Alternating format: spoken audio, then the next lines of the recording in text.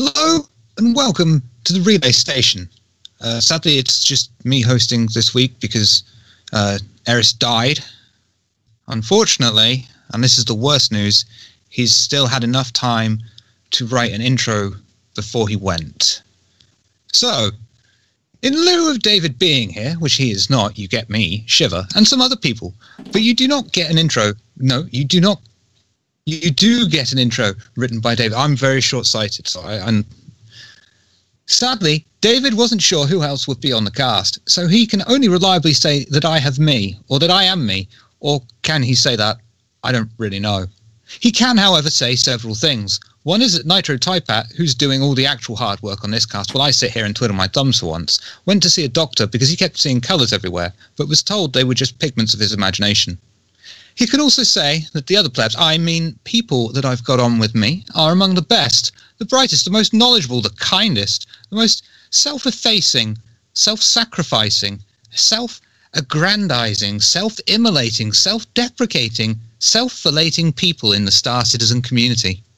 Also, they were available and said yes when I, this being me, not David, I, just for clarification, asked. What he can also say is that all the words that are said today on the relay station, as well as all the words said on the previous relay stations and future relay stations, are in no way of fact words at all. They are in fact figments of your imagination. When we here at Relay make a statement about something, trust us, you misheard us. We probably didn't say what you think we said. And if we said a thing you think we said, well, we probably never actually said anything in the first place. I hate you so fucking much, Erris. When we here at Relay laugh at something or at someone, don't worry, there was no laughter. It was just the wind in the trees. And there was no someone either. They were just a myth. When we here at Relay play games or show images or rant about videos or wear bow ties or drink alcohol or move, speak, breathe, think or blink in any way, shape or form, fear not. All of that was a figment of your imagination. But we here at Relay are in actual state of fact merely figments of your imagination. But...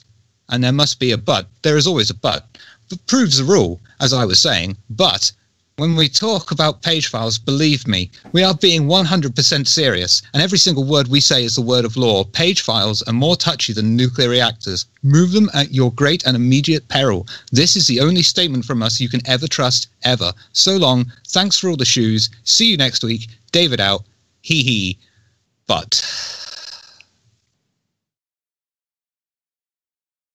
is that it? So moving very swiftly along. Thank you the hell so was much. It was wonderful. Joining us this week on the relay station is the highly venerated, much esteemed, has recently escaped from the Great Congo, Bockbiertje. Hi, folks. Thank you for inviting me again, Shiver. Thank you for coming. Like I don't know how you managed to come again. I think we perform a lobotomy on you last time. Keep on coming. Yeah, sorry. Okay. And joining us is highly venerated in the community. We worship him possibly as a god or fallen idol, for he did come out of the tomb encrusted with sand, for he is known as Ghost 404. Okay, now is it customary to apologize for the podcast before or after the podcast? Because this is going to be a train wreck. Yes. If you're Canadian, during. Okay, not so, whatever. Okay. And making all of this possible with great thanks is possibly one of the greatest producers in the community. It's someone who hates being praised, who gets a little bit shy when he's told on a stream that he's doing a really good job. Unfortunately, he would never win in a 200-meter race. It is, of course, Nitro Typat. All of those are true. Especially the last one. So, we had an ATV this week, and it was exciting, I'm told. I didn't get that excited for it. I mean, just Tony Zerovec saying, we got 3.0 out, and it was hard fucking work. And we're like, yes, it fucking was. But lots of reiterating on the whole quarterly release things. Do you think they're actually going to, I mean, they're really clamping down. They kept saying, we are aiming for this quarterly release. We got 3.0 out for the quarterly releases. Do you think they're actually going to keep with the quarterly releases? Or no? Tell us more on your thoughts and your opinions that are not facts in any way, shape, or form. Merely what you believe. I think it's best to not look at any dates at all. Don't get any expectations. But I do hope they will stick to those releases.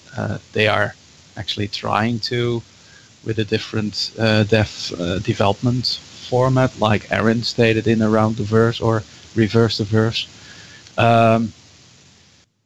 Working at features and optimizations and stuff until 60%, he said. After that, it's bug fixing time and the stuff that gets done in time before the first quarterly patch, they will release it. But who knows what's going to happen?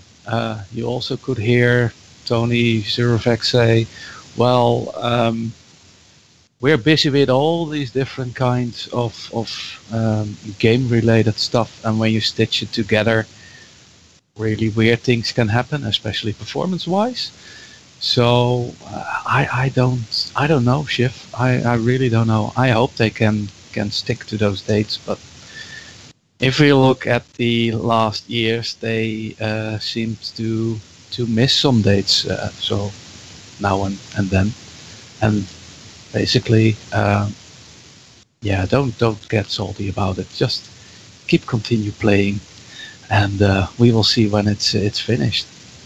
Some of the best advice for all the Star Citizen players, I think. So you could sum it up as a Dutchman by saying, just relax and have a bong and a blintz, or a smoke and a pancake. If you're into that stuff, please do. Yeah.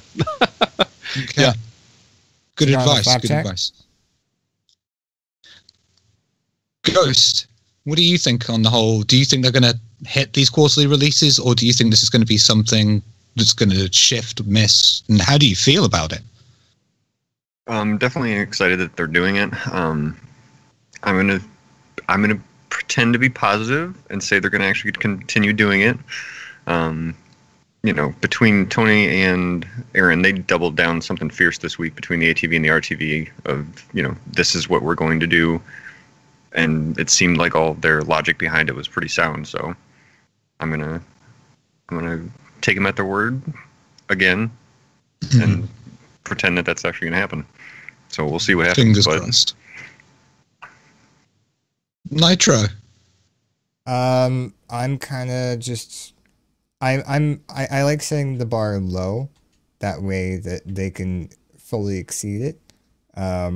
So I'm thinking that they probably won't keep to the quarter. I mean, I don't want to say they completely fail at it, but they don't full on keep the schedule that they want to, and they probably delay it a little bit. And then just in the back of my mind, I hope that they do keep it and they prove everybody wrong. But I mean, please do point this out to me, because I would like to know what's stopping this from ever happening. If they're saying it, let's say, because Tony Zurovec said we're currently aiming for 3.2 and mining the first iteration of. Maybe we'll see, but what if it doesn't make it into 3.2? They try to put it back to 3.3, and 3.3 was going to have expanded multi-crew mechanics, just plucking anything out of the air at random. Do you get mining and multi-crew? Do you get both in there, so you get a large heavy content patch the next one, and you just get some bits and pieces in the previous one? And in which case, what's to stop it from, God forbid, being delayed every single patch? So we get to this point next year, we've had no major gameplay mechanics added, and we've been left saying, well, we're still waiting for mining, which is 2 patches behind. Is that a possibility to happen, or what? Yeah, I'd say so, because I think that no matter what's ready when the time of the patch comes, I think they're just going to push out whatever is not buggy. Like, I don't think they'll put out like some mining mechanics and it still be buggy, just to wait another quarter of a year to, put out the fixes for it. Oh, hey, Jared. I love how Jeremiah Lee genuinely does kind of look a bit like Disco in that picture. Yeah. Why didn't they get the shave? Why did they save the shavings? It was actually not from his beard, though. How did they do that? Because that's not Jeremiah Lee's real beard, I assume. No. I didn't think so. Okay, just making sure, because it looks really real. Well groomed. Yeah. Well attached. So we've got some mixed feelings about the quarterly things. They're double clamping down, but I think we're all going to remain optimistic about something coming out. And it's just something better than nothing, because we've had pretty much nothing, before 3.0. There was that huge gap. Is genuinely a little something better than absolutely nothing after that? Or would you prefer to wait until there's big things in there? Well, I think it's best for them to focus on the real underlying basic, what do you call it? The, come on, English. Can't English core, today. foundation. The core, the foundation of the game, get it right, put that in the big patches. But looking at 3.0 now, why not really smaller content stuff in between 3.0 and 3.1 to keep us busy and occupied? And yeah, what you said, like mining not being into 3.2, for instance, it will, if it's finished after 3.2, automatically be into 3.3, and that goes for any other stuff, if I understood Aaron correctly. And I don't mind at all. I do applaud, but I think it's really necessary to make use of that beautiful patcher we have now, and stick more content in between, just to, well, keep us happy. Because look at Twitch now.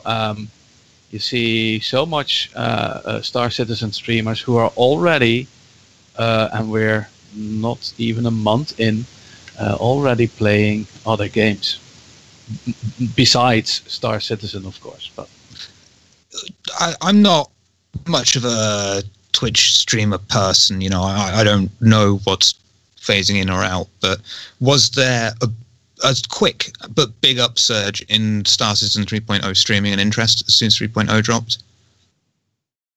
You saw that it was like going to the top, and then it's when everyone got like 6 to 10 FPS and just like, that wasn't even in PTU. Yeah, not even in the public build. Yeah. As Bluesy says, Fuse is getting shorter. People are, I'd say the general consensus is, the feeling is the Fuse is getting shorter. But I still think there's a lot of us here who just want to sit back and wait. Happy enough sitting back to wait to get it right. Sure. If for instance, if they could give us our dogfighting back, for instance, that's a discussion we had with Toby Tish, and some other like a little bit of madness, Epic Zack, all the dogfighting pilots. When we were done with 263, we started to go and pick a fight on each other, and that kept us busy, and that kept it interesting, and we were learning, and that's basically not possible at the moment. So if they within 3.0 try to fix that would enlighten us a little bit and lighten up our days. Furthermore, just content, keep us busy, give us new things to see, which doesn't affect any major core components of the game. And for the rest, I'm willing to wait. Just to quickly address Wardaka, it's not that we're not happy with 3.0. I think it's more we're not happy with the performance of 3.0, not being able to enjoy 3.0 as thoroughly as 2.6.3. And if you're not as motivated to go in, log in, and play or test the game. It should really be testing. I'm sorry.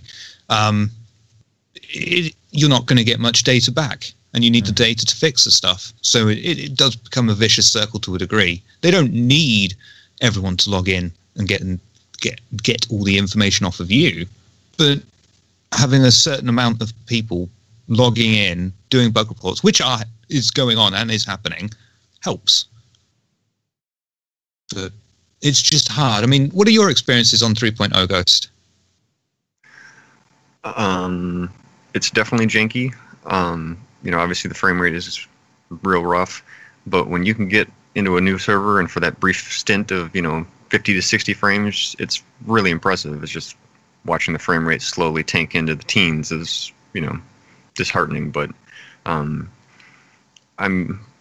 really hoping that this year really is kind of a turning point for them, because that's kind of what they were talking about between the ATV and the RTV and such, that now that they have that in, now that 3.0 is out live, as broken as you want to say it is, or it is, that now they can start iterating on it and fixing it, and between the 3.1 patch, hopefully changing up, optimizing things, because they tried to go through and explain that a little bit, where it's not like they're going through and doing final optimization. It's more of a, hey, we put this shit together with a sledgehammer, let's go through and try and clean it up a little bit so it's not completely broken before we start adding lots of more stuff on top of it.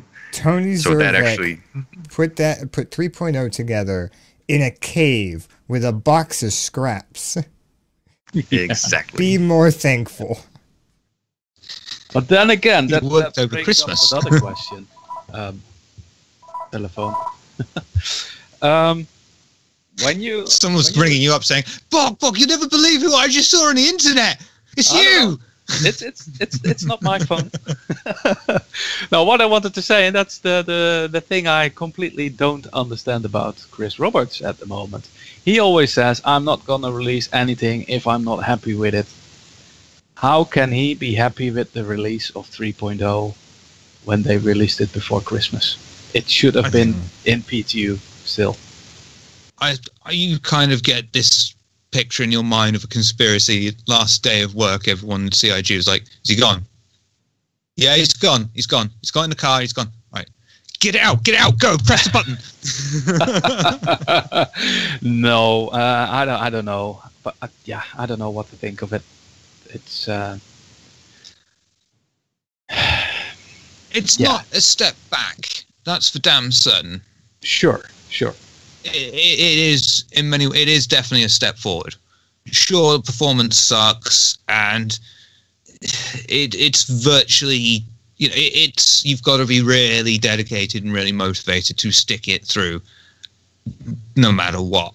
But it is a step in the right direction. And if what is it, end of March to PTU for the next one, which is going to be performance enhancements, optimizations. It's not too long of a wait, but they haven't. They have said they're going to be addressing hot fixes and small content fixes. Well, not content fixes, small issues in the interim. Mm-hmm. Yep. So and here we are again, as we were last year, saying it's not quite ready yet. Just wait until this date. And here we are, unfortunately, again, saying, maybe it'll be the end of March in this one. And this is the problem. It's not that we've lost faith in the project or anything like that. It's just we said, last year, just wait for 3.0 to come out. Now 3.0's come out. We're like, just wait until the next one. I mean, I think it's been like... when you're explaining it to someone who isn't in. Yeah, it's a little bit sketchy when you hear it from... Or when you're hearing it not knowing the cycle that we have gotten accustomed to. But I mean, it's been like that every patch. It's like, oh yeah, just wait for this patch, and then the patch comes out. Wait till the next patch, and then that patch comes out. Wait for the next one. So, and it's not the actual content. The actual when there's something there, it's fun. It's good to play. We're not saying it's a bad thing. People it's a bad game or anything like 3.0. that. Despite the issues. So Yeah. Absolutely. I like to see how the game evolves from scratch to where we are now. It's such a big difference. And again, I don't have any expectations of dates and promised features for those dates. I will just see what's going into that patch, and well, let's get surprised, you know? Like Carbide Edge says, he's bang on. Might not have been ready, but if it wasn't released yet, people would bitch about it not being out. It is a no-win situation, and no matter what, Yeah. But there was also a monthly report that came out, and the things that interested me the most that I thought we could talk about were the ships, because spaceships is why we're all here. Isn't it? I'm here for the pets. Yeah, where the fuck are the pets? Yeah, I backed when I heard that there were going to be pets in the game. That and fish trading. Fish, yep. Still waiting on that one. Did they ever actually confirm that fishing is going to be in the game, or was that just a player wish? I sure hope no so. idea. That's going to be a 3 months delay. We can't get the bobber physics right. No, it's spawning time. Fish AI. Okay. They're too shellfish. They won't share. So, Constellation Phoenix has hit is beyond white box and progressed into grey box.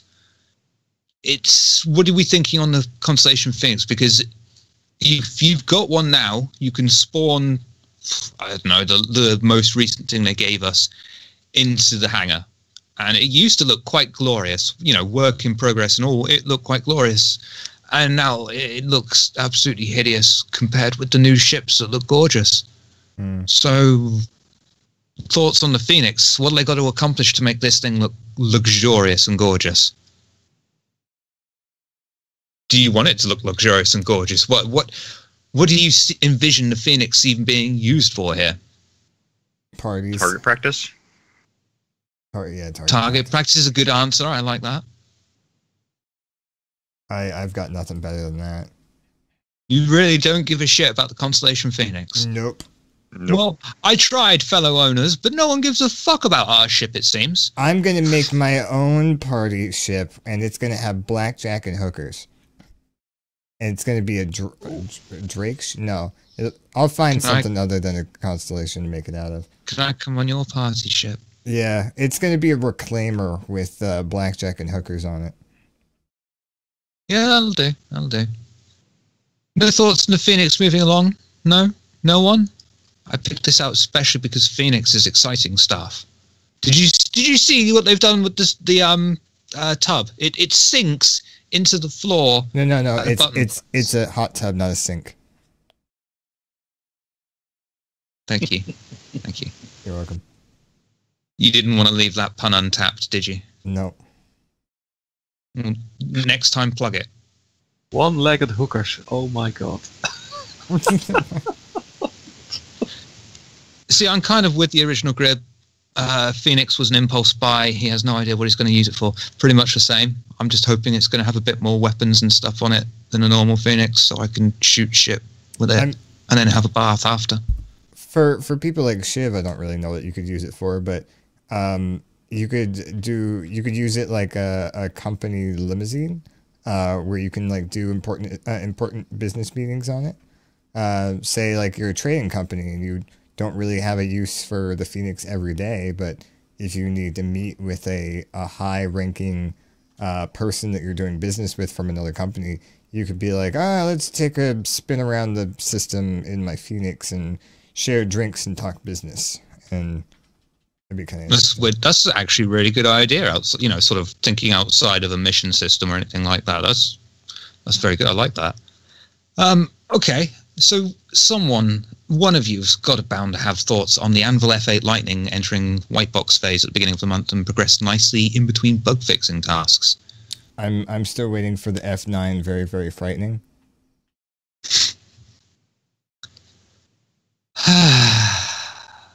I like you too much for that pun.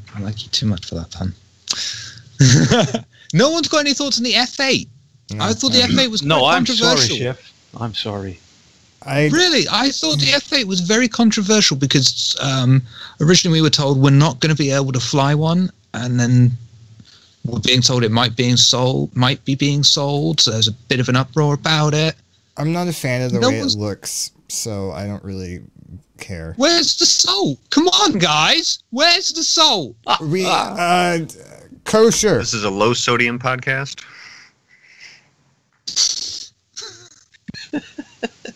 Sorry. Kosher salt, get it? So, do you have any feelings one way or the other about being given the F8 for sale or not? Would you prefer it not? Would you prefer it does? Would you not give a shit?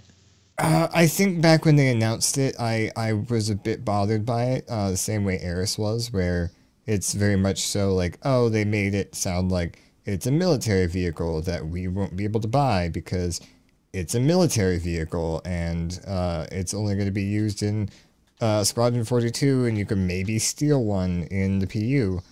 But at this point, I don't know. I don't really care.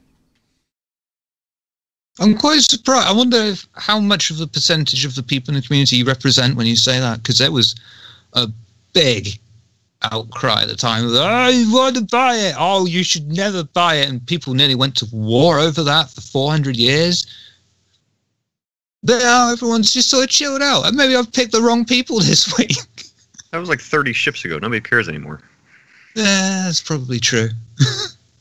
I don't even know if I was so heavily involved in Star Citizen at that time. I just looked it up to see the shape again. I do like the shape, but I love my Super Hornet too much. I think Brivol's compared it to Batman's Tumbler, and it's kind of a cross between that and are they called land speeders, air speeders in Empire? The little snowmobile that takes down the AT-AT. Yeah. Oh yeah. It does remind me of that. I think it's a snow speeder, yeah. Okay, snow speeder. I'm sorry, Star Wars people. I'm not huge on the lore. All right. So someone here is bound to have a view on the revised Avenger. Bigger, sexier, darker. 3/5 darker. 3/5 bigger because it's black on the outside. Isn't it somewhat longer, but like they changed the ratio of how long it is to how wide it is? Like it's longer than it was wide. Like when they increased the size, they made it a little bit longer and they made it a tiny bit wider, but they didn't increase it just like like 1-to-1 scale bigger. They kind of, I don't know. I kind of like that they made it longer and not wider. Because it makes you're not going to hit your head getting out of the damn thing. That's true as well, yeah. Although I don't know, back when they first put the Avenger in, I kind of liked the fact that you had to crouch to get in. I don't know why. It was useless. I see it made it feel a bit more primitive and raw, I suppose. Yeah. And it kind of gave you that feeling of, oh, this is an older ship that the police used to use or whatever. Or the police still use and the military used to use. And there's a 2-seater variant. Like we were screaming for the 2-seater variant. I'll be honest, I forgot that there was a 2-seater variant, but I'm happy to see it's back. What use is that second seat going to be to anyone? Either any of you, if you've already got a use in mind, or what you think. Anyone. Don't all rush with an answer at once. Other than the fact that you can just bring another person along with you, it's not like it's terribly useful. That's not like there's a turret or anything you can use with it, but at least you can bring someone else with you without having them like, hey, go sit in the back with the cargo. Other than that, there's not really a specific use, I don't think. Yeah. Check up on the prisoners. Yeah, I was just going to say, hey, Johnson, go check on the prisoner in the back. Okay, boss. Or spare for transplants or blood transfusion. Mad Max in space, I like it. It's kind of nifty if you can give them some degree of control. If you could at least give them control of the ship so you could teach people how to fly in it, that would be pretty groovy. But otherwise, yeah, it just seems a bit... I mean, that was the original point of the two-seater, was the fact that it was the trainer. So I don't know if it actually will still have both controls, but And the original grip said the F7CM, the Super Hornet, is a great ship on its own without a second person in it. It's hard to justify a second seat to me. You've got a point. I would love to go into the game with my friends that don't fly as much. And, like, I mean, I'm not saying I'm great at flying, but I'd love to go in with people that barely know how to play the game at all but want to get used to it. And I'm flying the Avenger. I'm in the front seat. And I'm heading towards an asteroid field.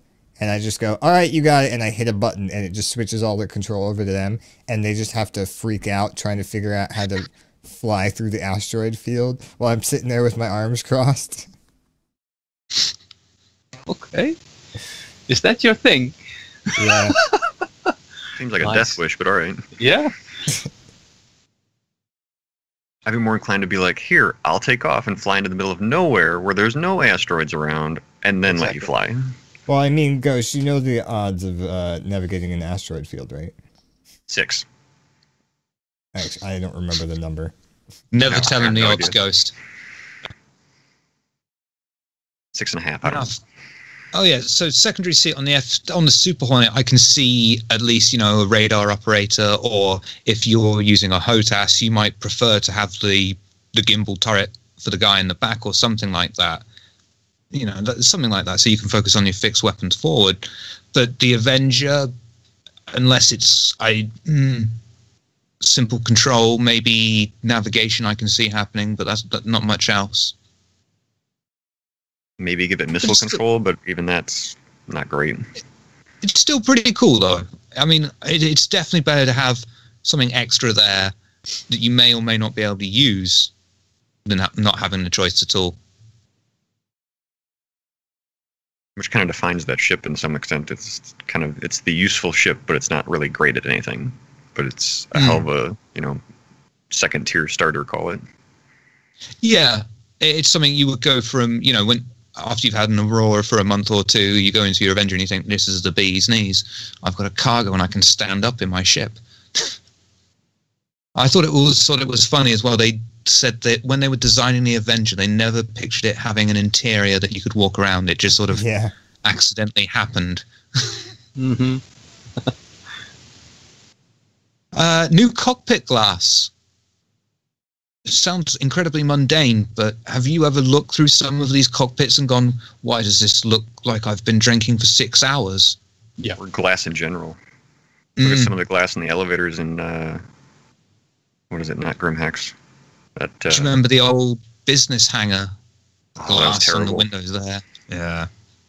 But this new cockpit glass looks pretty swish, I have to say. And it should get rid of all that glare. It should look quite nice.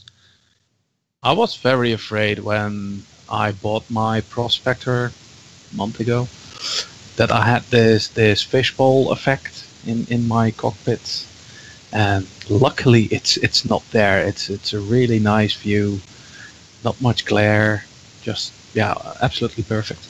Way better than what we saw in, what was it, Gamescom 2016 or even later on? I don't know.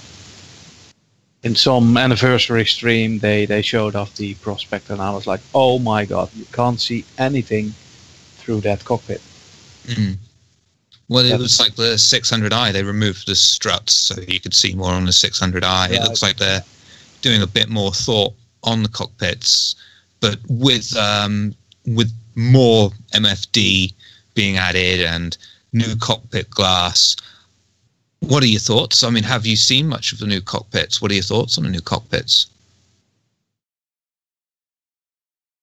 What I saw, I normally fly a Super Hornet, and nowadays for trading my Freelancer or the Cutlass Black, but I noticed that the position in the Super Hornet was a little bit different than before, more to the back, which gave me a somewhat better view to the front and a little bit of the sides, with the MFDs lower down the line. But the readability of the MFDs is still lacking on almost every ship out there. And that's a big annoyance. you're quite into VR gaming. So with some of these bridges, like the cat, I think the Carrack has got it quite famously. As the captain, you are, and yes, Wardacker, they got rid of the glare. You are effectively on a seat in the middle of nowhere, surrounded by glass, which is fantastic, absolutely fantastic view. But if you're like me, you might get a bit scared of the height, especially in VR. And that is that something that you're looking forward to, or something that you're kind of dreading in that regard? And you're going, if you're scared just of heights, not going to do it. I'm scared shitless of heights. Me as well, so that's funny. I can say that yes, some things when you're standing on a cliff in a VR game, it's scary as hell for me. Other people don't have that fright, but it can be really scary. But it's very, very fun at the same time. So in a game, I'm not the person that completely loses myself in a game. So I can definitely put my mind back into reality and say, okay, this is not real, you know. It's just fake. It's pixels in the depth, and that's it. But I'm really looking forward to some type of VR in Star Citizen, which is way off. I know that who is Grimlock. Grimlock did a stream last night, I think, a Star Citizen stream in VR. So probably with ForpX, third-party program to start up games in VR. I don't know. I haven't watched it, so I'm really curious about his how it did go with him. If he got sick, that's the main problem, I think. Getting sick quite easily. Yeah. Well, especially at 15 frames a second. Bockbiertje, as someone who does VR a lot, what do you think of the announcement of the Vive Pro?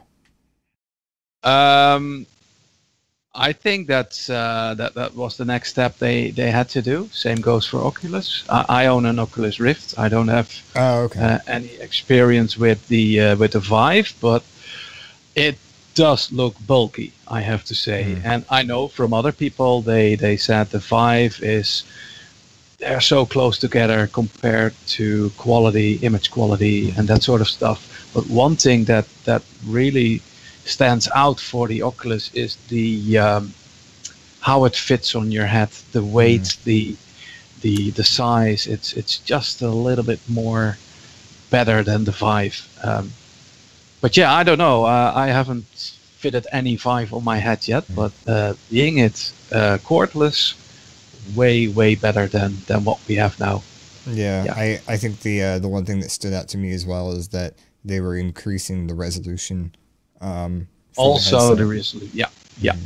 Exactly.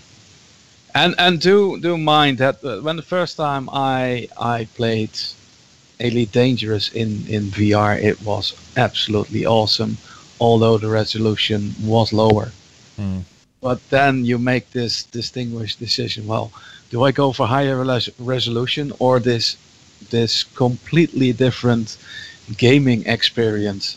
And that's what takes you, the gaming experience. It's awesome. Anyone else going to experiment or try VR out with Star Citizen? I think I will at some point.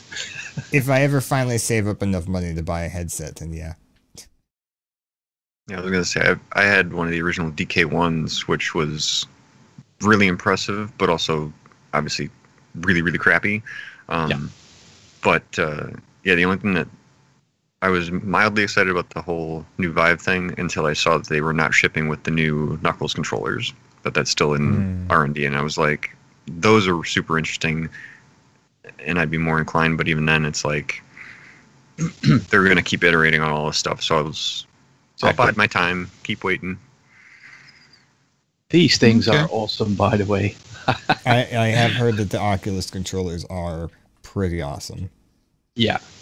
It's better than the remote control type thing you have in your hand. This actually fits so well into your hand. It tracks the movement of your fingers in this ring. The layout of the buttons. It's just awesome. That's amazing. Enough commercial. It's amazing. It tracks your fingers' movements through the ring. Yeah. I've dated girls like that. For some, yeah. Do you remember when we were kids, we would stare at the TV? Your mother would say to you, "Oh, you'll go blind if you stare that close to the TV." Now we're strapping these fucking things to our face. Yeah.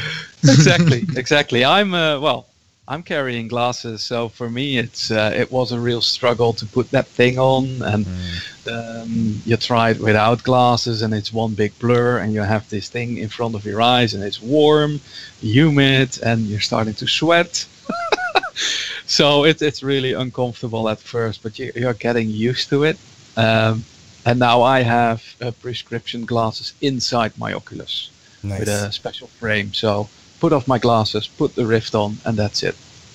Way better. I had a DK2, and one of the things someone said was get a USB fan so you can plug it in, and then I thought to myself, wait, because I actually did that, and then before I combined the two, I thought to myself, wait, no, I don't really. If someone walked in on you and you've got this fan pointing on your head and a Rift strapped to your face, you're like, no, I don't really want to explain my way out of that. I'm good. But I think the thing with VR, it's going to be great in Star Citizen when you're in a vehicle. I don't know how well it's going to work when you're not in a vehicle. That's always going to be a bit of a bugger. Well, that's the basic problem with VR in general. Yeah, exactly, Ghost. Yeah, mobility. Once if they can ever get around to fixing that, like in a multiple thousands of dollar solution, then it's really going to take off. At the moment, it's like, here, buy a giant treadmill. Okay, no, or pretty much. Or at that point, you're basically just teleporting. Yeah, because if you give them like joystick or WASD controls, it tends to make you more motion sick, right? Yeah, from what I've seen, and again, my own experience is the original DK1, but yeah, it's real disorienting when you try and like push a stick forward and all of a sudden your guy jumps forward, at normal speed for a game.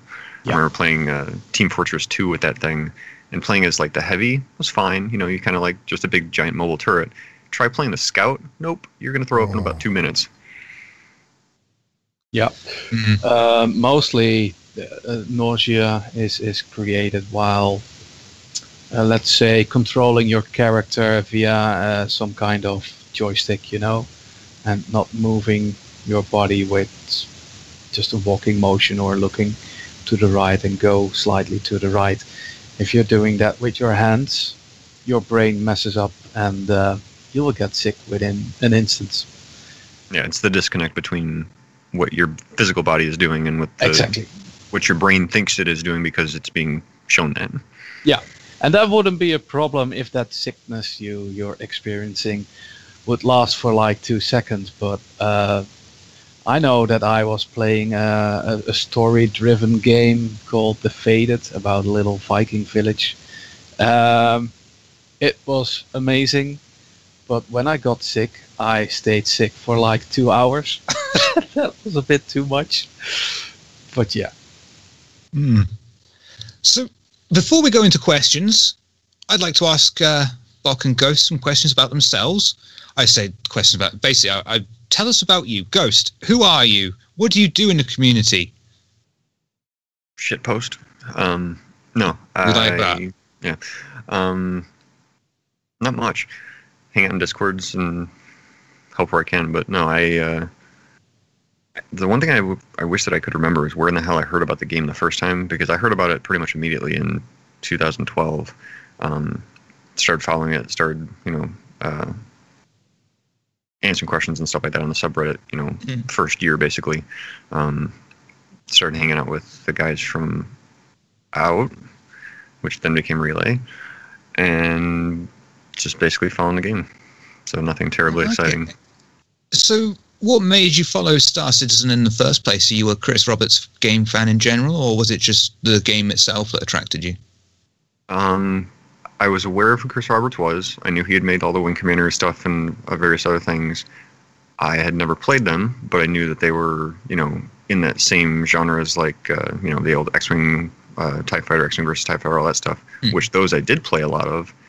And it was at a point where I was getting really fed up with the AAA devs and how just kind of crappy everything was as far as, especially on the PC side of things. And so when someone came up like, hey, we're making a space game. It's only on PC. It's going to be awesome. I'm like, oh, okay. Now, do I have to like, do I just mail you a check, mail you my firstborn? What are we doing here? Whatever you want, you got it. Yeah, and that was one of the things that the only reason that I signed up a couple of days after the initial launch was because I was like, okay, now do I really want to spend $120 on a Hornet? Because that's ridiculous for spending that much money on a video game. Oh, how young and foolish I was.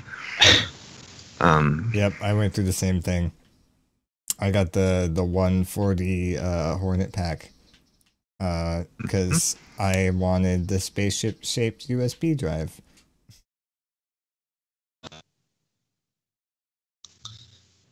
Ghost, not Ghost, Bockbear, sorry. I was looking at Ghost and I was talking to Bock.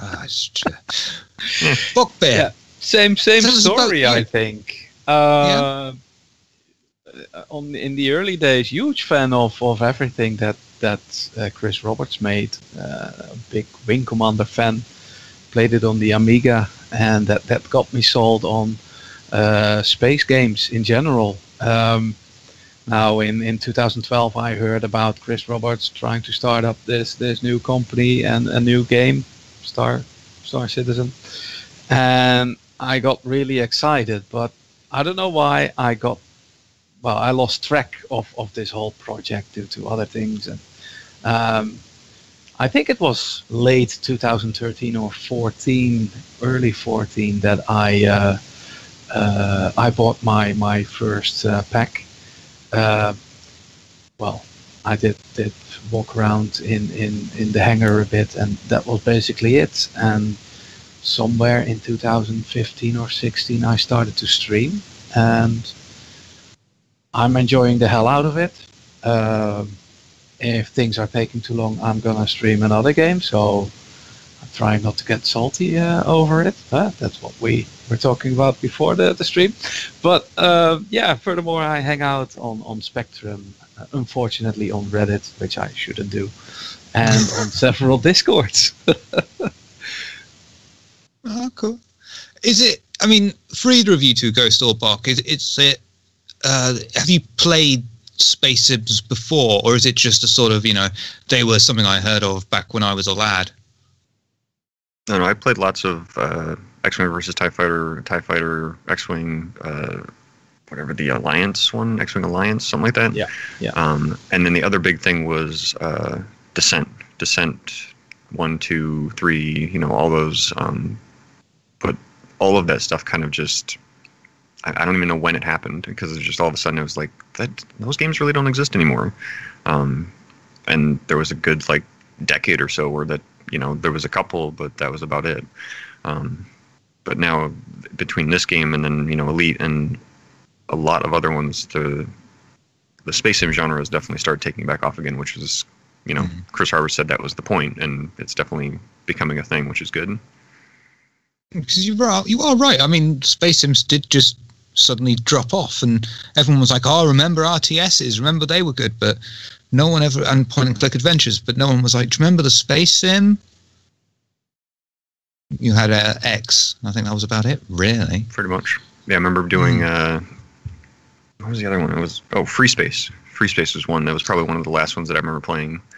Free Space 1 and 2, and I don't remember when the hell it was. Late 90s, maybe early 2000s. I can't remember. Glorious game, though. Glorious game. That was fun.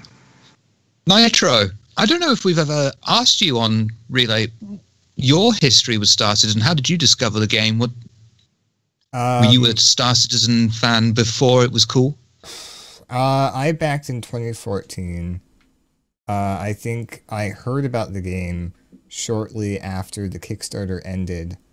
But my friend and this, I'm sorry, but my friend came to me in high school and was like, "There's this game that's coming out, and it's a little bit expensive, but it's really cool." And he showed me the Squadron 42 trailer, with the guy getting in the Hornet and flying around, and the Vandal exploding things and the Bangle and whatnot.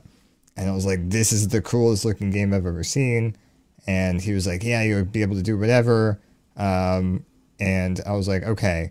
So I rationalized paying $140 for a virtual spaceship, which $140 for a high schooler is a lot because I didn't have much money back then. So it was a big gamble. And then now that... Can I just ask, what CPU do you run again at the moment? Yeah. Well, let's see. I have a lot more disposable income now, so also I saved up a lot. So Shiv, That's low shiverable. I earned this i9. So, thank you. For the boys and girls at home, what CPU was it? I earned this i9 Shiver. Quit CPU i9 shaming what? him. 6900X. Thank you. Yeah. When does it get delivered? When? Oh, you mean my gaming laptop that I ordered? Yeah, that'll be here Tuesday. Okay. Well, I thought the processor was one of the deliveries. But Oh no. That's no. My monstrosity of a computer is what I'm using right now, and I paid a lot of money for that. Anyway, yeah. So I was like, yeah, I'll pay $140 for a spaceship, because I was like, oh, I get a cool like glossy map that I'll be able to like put up somewhere, and I'll get I think it comes with like an ammo crate game case or something like that. I can't remember. Either that or I get one of like the metal physical game cases, and then the spaceship shaped USB, and now I'm a concierge backer with a huge computer, and I do stuff every week to do stuff in the community. So To justify spending that money, yeah. Exactly. yeah. So let's move on to questions then. Start to see your questions on link is linked in chat. There you go.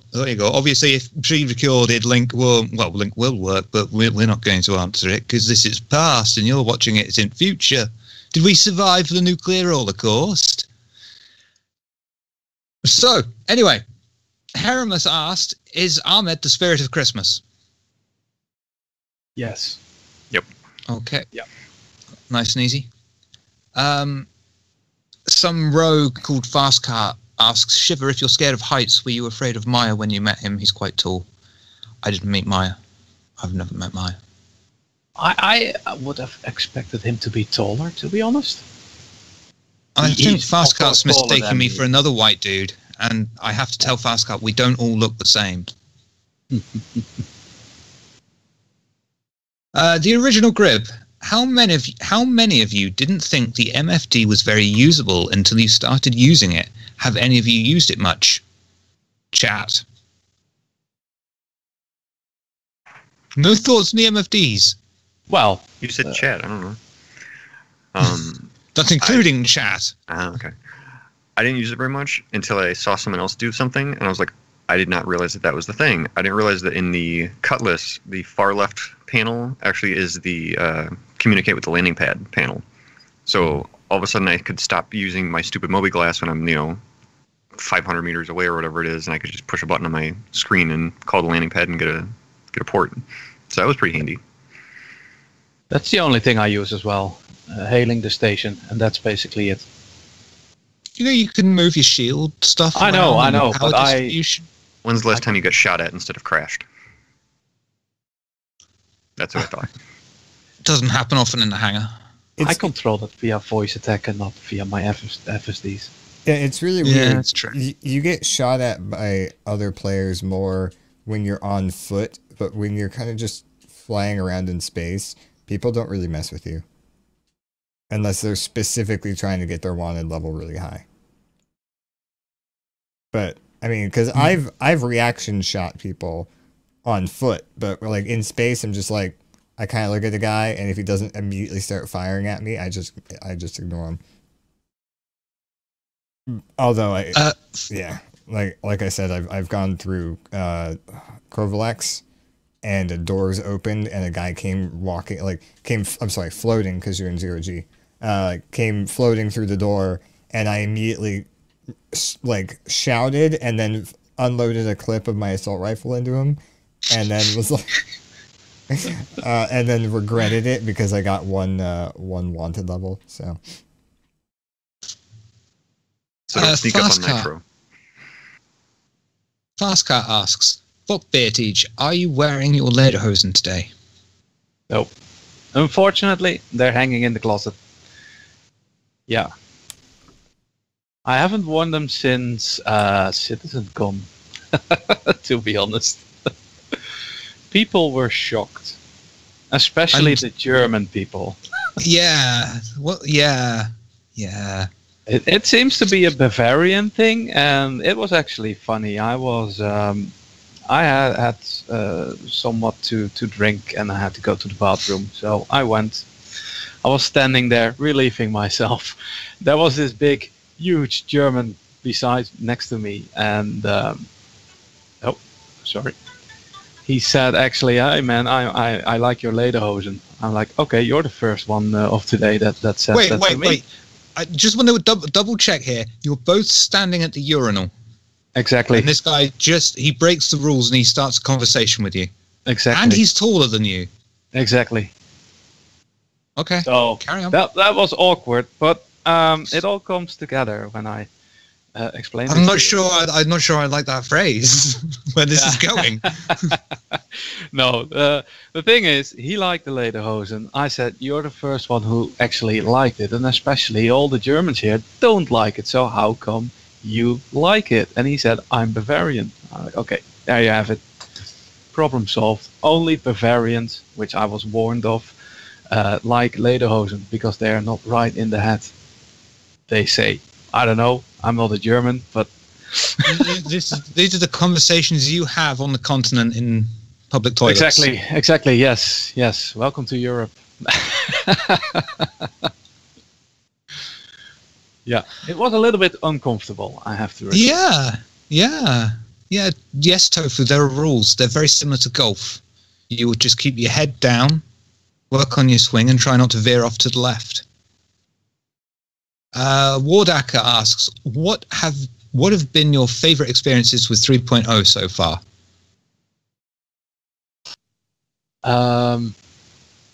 Well, besides the fact that I got rescued by a viewer of my stream 3 times on a moon while I lost my ship, that was awesome. Especially the fact, how do you find each other? And one of the last things we did was, together with another viewer, he dropped me off on the moon in a ravine, and he did a ultra low flyby directly above me, and it was awesome. That's pretty cool. Ghost? Yep. Trying to remember something that was, actually interesting and unique, but most of my experience has been go from point A to point B and hope like hell the server or the game doesn't crash. So it's still knuckle biting, really scary. Yeah, the big scary. Oh, by the way, that multiple thousands of UEC worth of gold in the back of your ship is now gone, as is your ship. I think one of the more interesting ones was someone was talking about something about they were worried about, running into players and this, that, and the other thing. And I'm like, I literally spent multiple hours, basically AFK from my computer, sitting in an outpost and never saw a soul. It's like, space be big. Very true. Very true. Nitro, any 3.0 experiences so far? The last time I played, I went to check out an outpost for the first time. And I got there. There was nothing to do because someone had already replaced the battery in it. I don't know if it was down or if you could fix it or whatever. But there was like the slot where you could put the power thing in. When I landed my Buccaneer, the landing gear was still being buggy. So as soon as I got out, my ship went nose up. And I couldn't get back in it because the cockpit was in the air.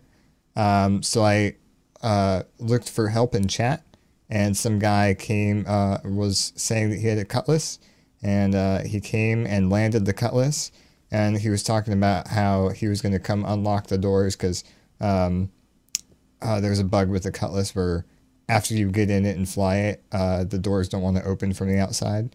You have to open them from the inside. And he said he was going to come open the door to let me in.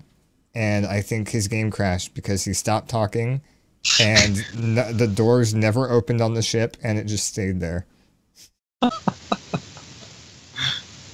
So I just alt deleted and respawned or whatever the command is. Throw us some more questions, by the way, guys. Loads of spaces for questions. Idris Carrier asks, what do you want to see in the Squadron 42 ATV episodes? Question. They all flood me with answers here. I blanked. What was what do you want to see in the Squadron 42 ATV episodes? More Mark Hamill. That's the response. More Gillian Anderson. That was going to be my second answer. I have no idea. That's the response. I mean, to be completely honest, more of flying through the giant rock with the lightning storm, or more information about that, like how they got the atmosphere through that. Not the air, but like the ambiance of the atmospheric setting. Yeah, of the area the way they did, because that was probably one of the coolest parts of the vertical slice. So I like chat's answers. The original Grib, a release date, and Bluesy, progress. Both very good answers, to be quite honest. They're solid. I just like, if they're going to show us some more things, like I don't know, it's not going to be giving things away if they can at least show us some how it starts and then say, you know, oh well, this is your first ship and this is what you use for the first few missions until you get promoted or something like that. And you know, there's a promotion system, and the promotion system is going to work like this. You start off as a grunt peeling potatoes, and then by the end of it, you're a Bengal carrier commander or something. You know, Carbide Edge has got the best answer ever. More Melissa. That's the best answer. Pandering. That's pandering. Mm-hmm. Yeah, I'm curious how they're going to do all these updates for Squadron 42 without spoiling and, you know, showing missions and all this stuff. It's like, other than the fact that it's done and we're releasing it, what's the updates about? Like, other than, yep, we're working on it. Nope, not done yet. Yeah. I mean, they've got to do that with the production schedule, and unless that's going to be heavily coded, it's going to be just giving away absolutely everything, you know, like level 4 boss complete. And, yeah.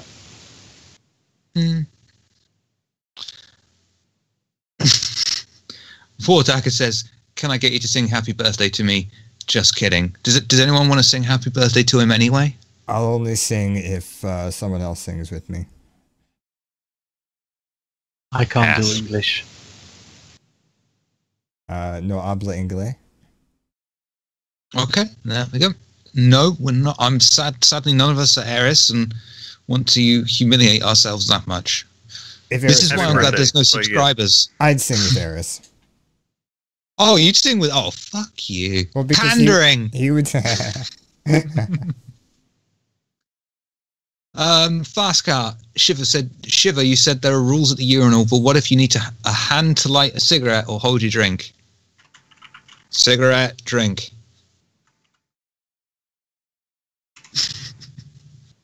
Actually, have you... No, I'm not having that discussion. I'm not going to comment on this. Great discussion. No. There's a very amusing GIF out there. Fast car again. Which of you did not buy a $350 concierge event ticket? I did not. Yeah, no. I did not. Like, should we talk about this $350 ticket dinner? I'm impressed they sold out so fast. You mean the $350 corn dog? Yeah, you get like a corn dog or something or ramen, and he just sits there with this goose meal.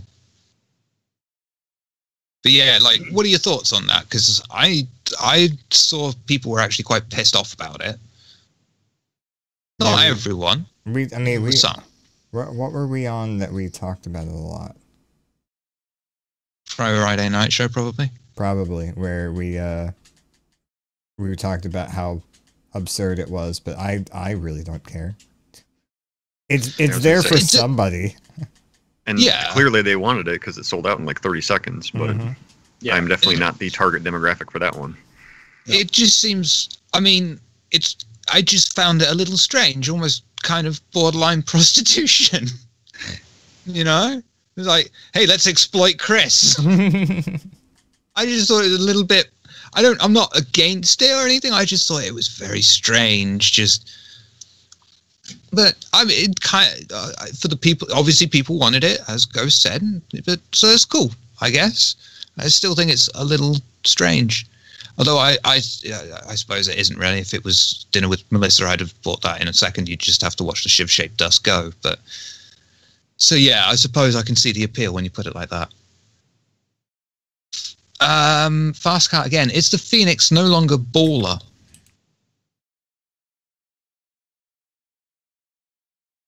No one gets that. I think it's pretty baller. I think it is. Yeah. Disappearing, fading top and stuff, but it's not for me. There were new shields shown.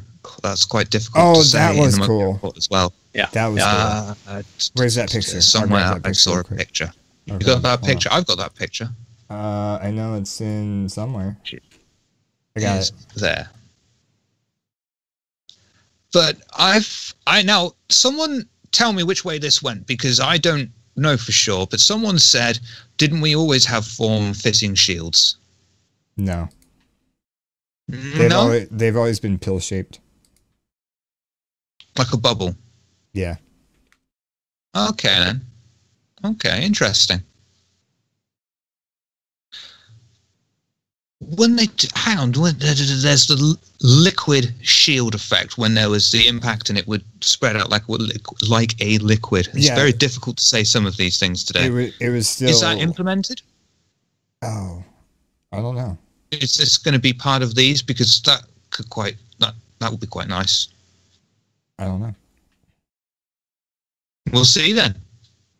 What sort of effect do you think they'll need for if your shields are being hit with EMP weaponry, or something like the sucker punches that's designed to get your shields down? Do you think you'll need a different visual cue to indicate your shields directly being leached, or would you be all right with just this liquid thing? Well, let's see. When you get fired at, there's like a bit of an effect where your shield lights up and ripples out from where it got hit at. But I don't know, maybe showing the shield like form a hole that slowly engulfs the entire shield to where the shield will disappear, for like an EMP would be pretty interesting. Or, I mean, the shield just flickering and then turning off. I don't know. It's really hard to get any sense of direction when being hit, sitting in the cockpit.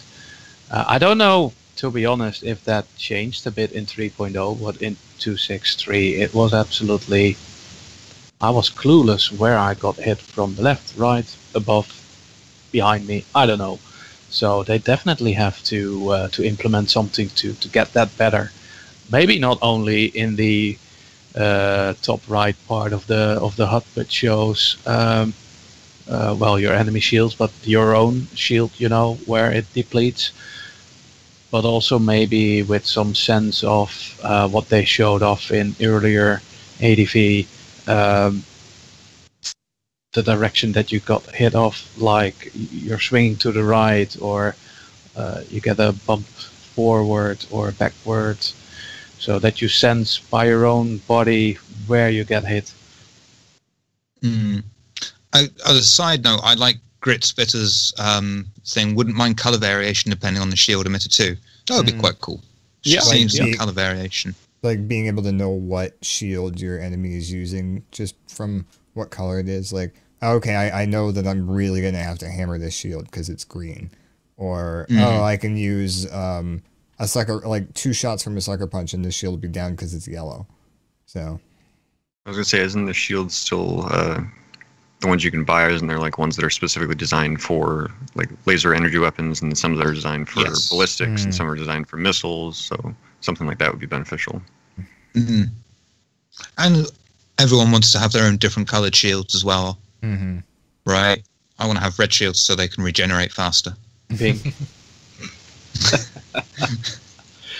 Now, but for instance, look at Elite Dangerous. It will show off like 3 or 4 rings of shields around your ship, and that's getting plucked away each and every time the damage gets harder and harder and harder. That would be a nice indicator. That I think they can do even better, more beautiful. With all the people they have. I think the original grid came up with a good point that not only do we need to know how far our shields are being shot down, but how far enemies' shields are. Yeah. Because right now it's like, oh, I think that shield's down. No, the ripple effect just didn't go over there. No. I mean, how often will the shields be visual? Will you only see them when there's impact and, for a short period of time thereafter, or will it be whenever they're on and your ship's going? Because I personally wouldn't think it is aesthetically pleasing if they were permanently on and fluctuating. No, I don't like that. Spaceship training wheels. Has anyone completed Miles Eckhart or Ruto missions? Are they broken? Nope. I haven't done any missions yet. I couldn't figure out how to talk to Miles Eckhart because I couldn't figure out which mission was his.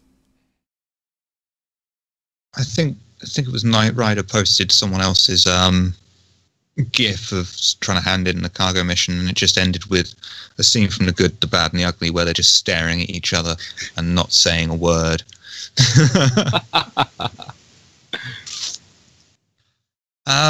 Seven Hells has a question he wants to get off his chest.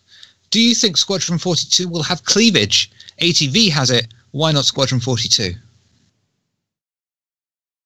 Only if it's Mark Hamill's. You see, I'm just sat here going back saying, which one of us is going to make the joke? Which one of us is going to say it? Tony Zurovec had great cleavage. There's no two ways about it. I just enjoyed watching... Keep some more questions coming in. I just enjoyed watching Xylo nod in agreement for 30 minutes. Yeah. I kind of felt sorry for Xylo. Kind of just, do I need to? It's just like, ask him a question, sit back, and let him go. Yeah, Xylo looked like he was enjoying himself. I think he was fun. I listened to that guy for hours. And he must be a guitar player. I saw Tony doing these things with his hands, like finger practices and like this. Yeah, that was just it's funny. This is a blue room. This room is blue. Yeah. I want to go back to the green room. And he definitely gave all his you-knows to Aaron. That was really clear yesterday. So yeah, do we think Squadron 42 will have cleavage? Probably. I think probably. Why not? Whose is the question. Heramus, what do you mostly do when you are in the PU?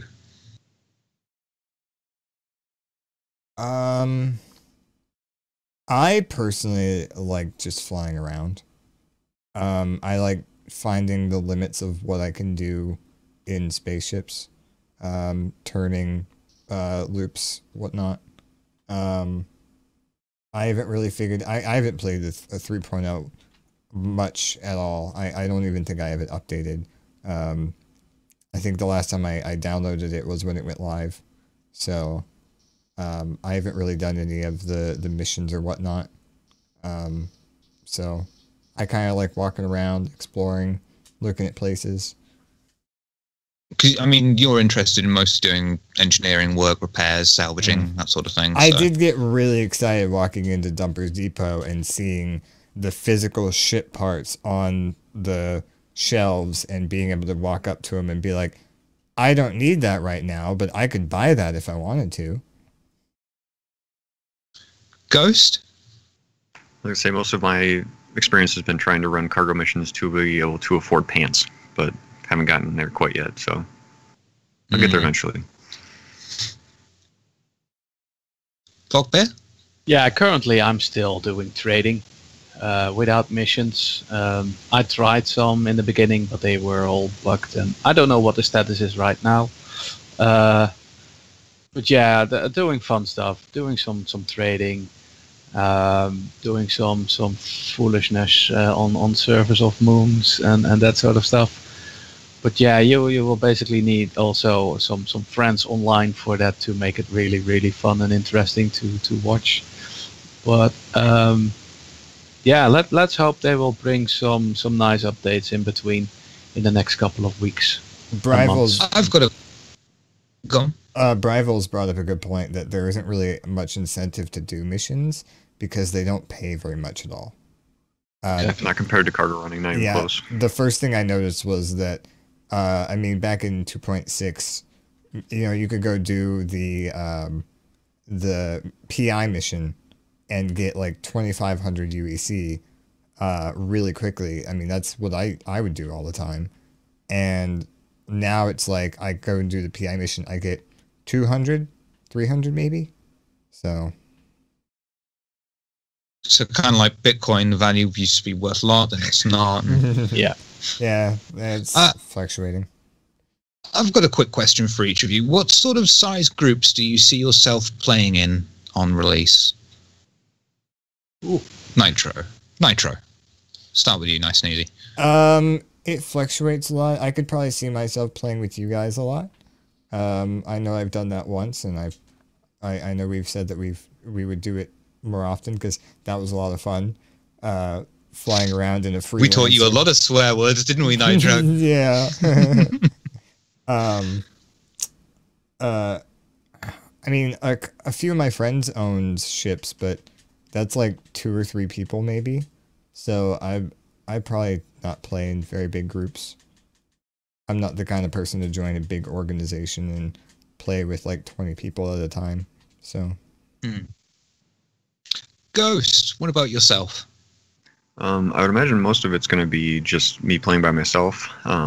Beyond that, it'll be, a couple of close friends where it's like, we could fill a cutlass, maybe. And then beyond that, it would become, playing with relay and stuff like that. And, that might be 5-10 people at a time.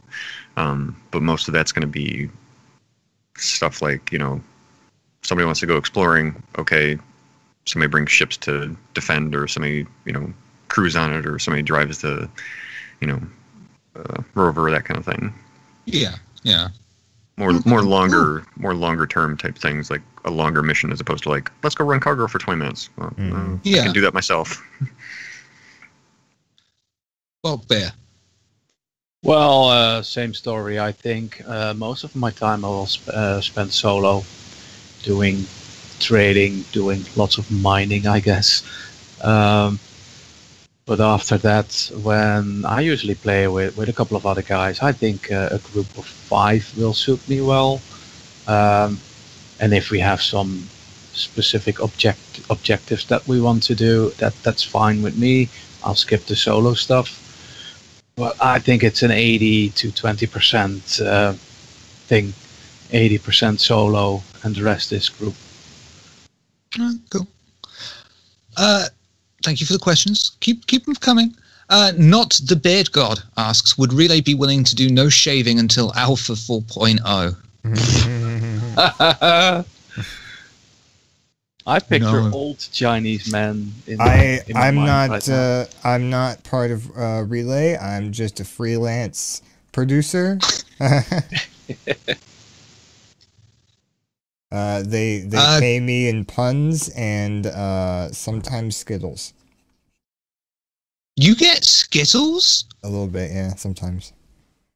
I never get Skittles. What does that tell you? Asks. It tells me I'm a very bad person. Gritspitter asks, speculation question. What couple of new features do you think will be added in 3.1? Grim Hex Racetrack, a truck stop or 2. What would you like to see added? Grim Hex Racetrack would be nice. Yeah, that will be cool. I think the thing I'm most interested in is just, finalizing and fixing the stuff that we've already gotten, and including things like, I don't know, maybe being able to log out in a bed in a outpost and stuff like that, because I'm pretty sure that's still not a thing. And then also things like, hey, the game crashed and my ship was flying in the middle of nowhere with lots of cargo in it. Maybe it's still there, or maybe it like automatically flies back somewhere that I can go get it, as opposed to it just going poof.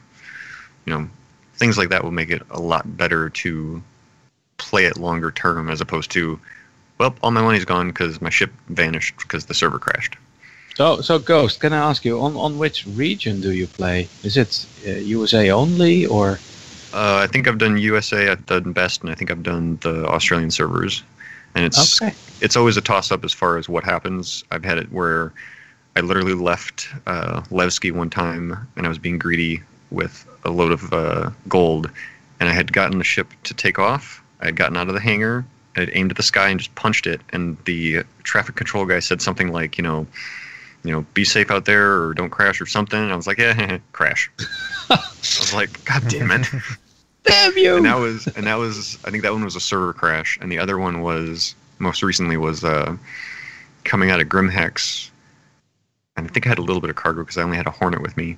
Jumped in the Hornet, and I don't remember I don't think I had powered up anything, but I got in the ship and like all of the display screens were screwy. Like they're all showing like Grimhex textures, buttons and stuff like that. Yeah. I'm like, okay. Yeah. So I turned the ship on, and they all fixed themselves, and I'm like, okay, good.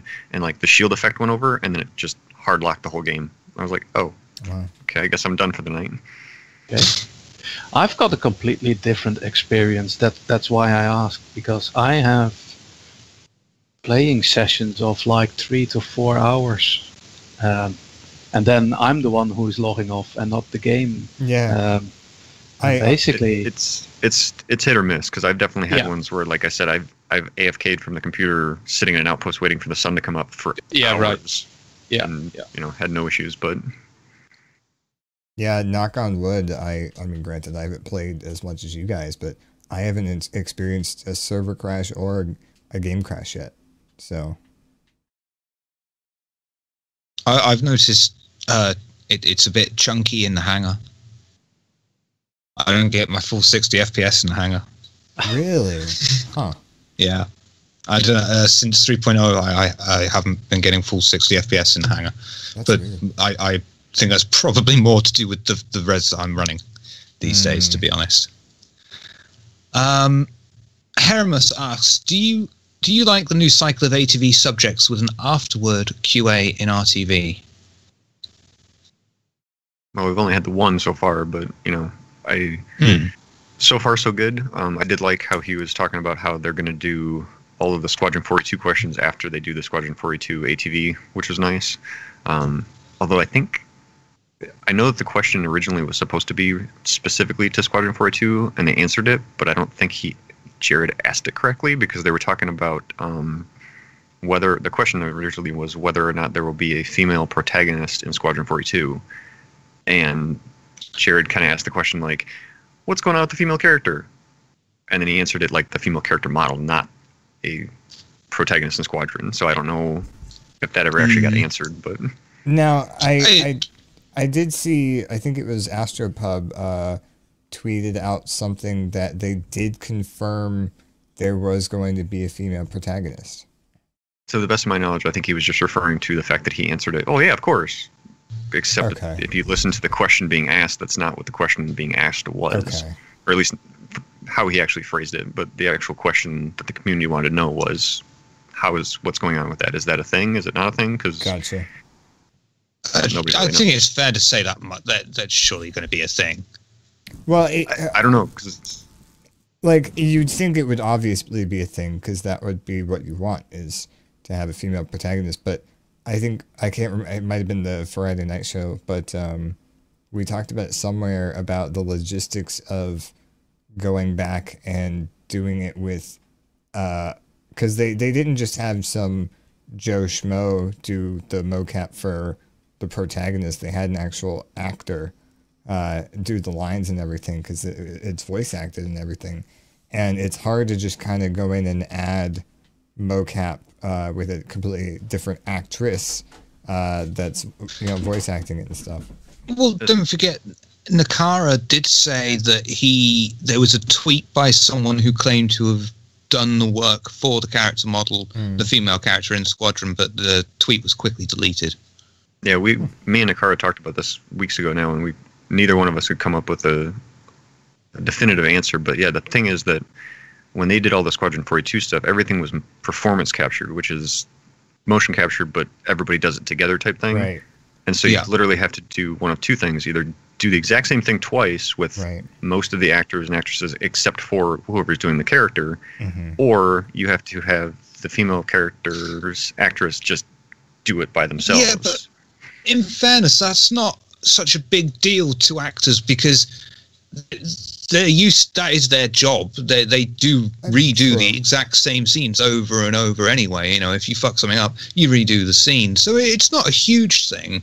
And assuming they did it. Right. Assuming they did it. I don't think they necessarily would have to redo every single scene, because if it's generic responses that can be male or female, you could.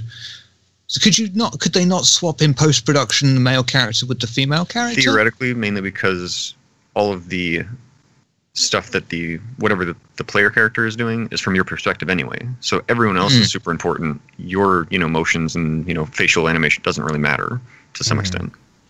So yeah, I'd be curious to see if we actually get an answer for that one. I think it's more so that they talk so much about the male actor and the male protagonist that we're not quite sure if they did female stuff beside that with another actress, or if they've gone back and done it since then, now that they're getting closer to adding the female player character.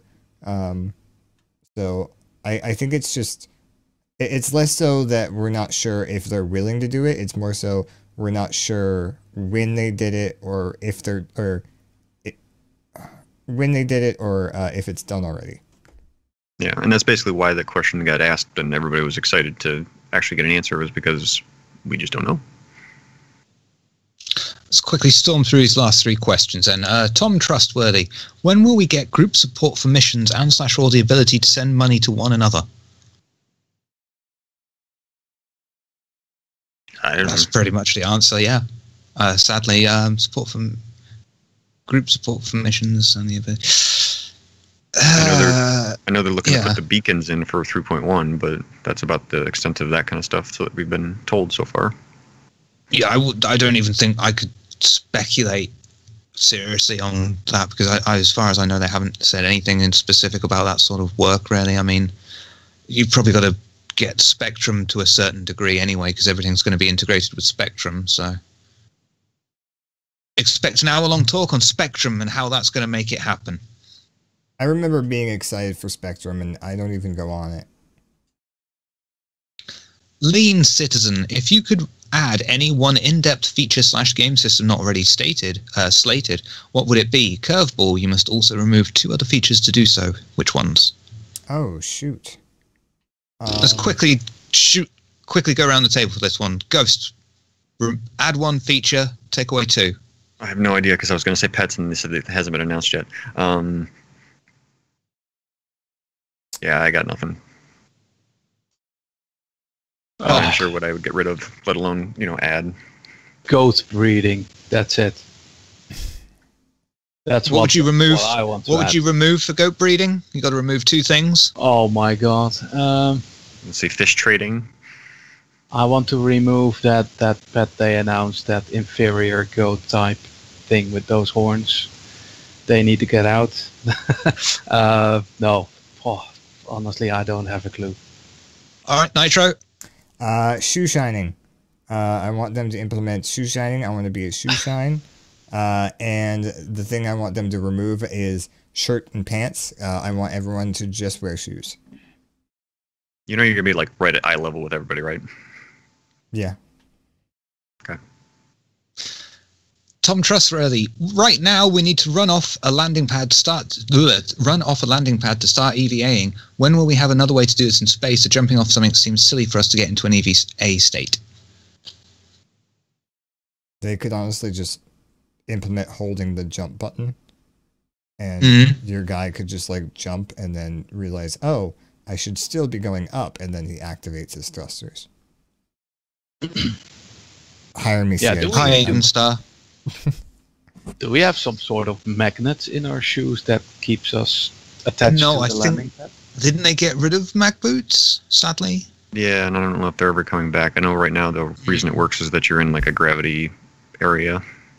Speaking of things that they removed that we haven't heard about in a while, whatever happened to those those animations when you're EVAing through stuff and your guy would just randomly like grab on the handles and pull himself through? Oh, that was that. Yeah, what was that called? The Duke system. Was Similar. that part of the Duke system, or Yeah, it might have been I part thought of that was it, but- procedural animation when they encounter an obstacle or turn. Because what was that, Gamescom 2 years ago? That was Sounds that, right. like that was impressive. It looked like it was well implemented.